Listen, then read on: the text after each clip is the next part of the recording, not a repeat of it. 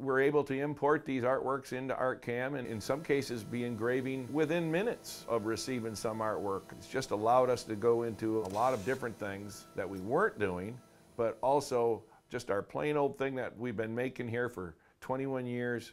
We make tooling to decorate plastics, silicone rubber hot stamp dies. Today we're working on a fishing lure. We use ArtCAM to engrave molds. We engrave our molds in magnesium, and then from there we make our rubber dies.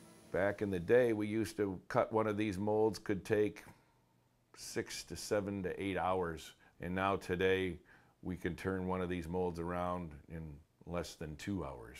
We used pretty simple machines called proto-tracks, and we're able to import our ArtCAM tool pass into these machines.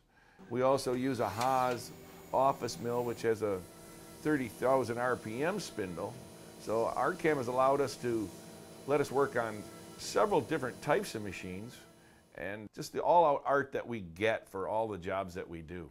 If we have a little bit of problems with them, ArtCAM's got a very good system for cleaning up artwork. Every year we get an upgrade, and we always look forward to see what's going to be new in ArtCAM. What we really like is being able to look at our vectors in the 3D view has been a great thing. That's something that's been relatively new in the last couple of years. And we've moved into a little bit of power shape, and we like that. We can see the potential that it's going to be for our future business. We're very happy and have had a good relationship.